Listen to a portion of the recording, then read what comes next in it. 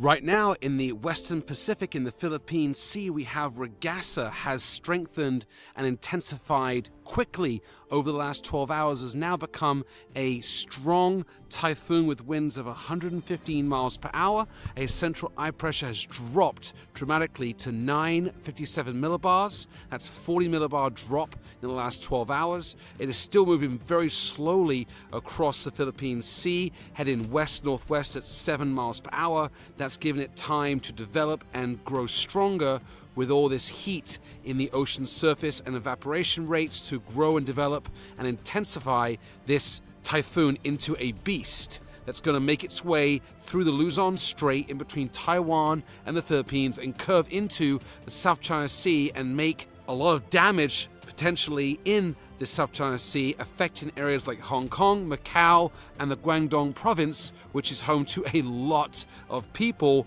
and possibly making landfall on a city called Zhangzheng, which has 7 million people along the southern Chinese coastline. Again, this is a beast of a typhoon that is developing, and it could rival the strongest in recent history, which is Mujije and Vicente in 2015 and 2012 respectively, that made landfall for at 130 mile per hour each, which is equivalent to a Category 4 hurricane in the Atlantic. Now this Typhoon RAGASA has 4 distinct characteristics which could cause the coastline of China a lot of issues, which includes the wind speed, the very low air pressure, the pounding storm surge, and most likely the amount of precipitation in the area. Now, RAGASA is projected to have its peak intensification on Monday around midday, which would mean winds soaring up to 155 miles per hour, making it a violent super typhoon,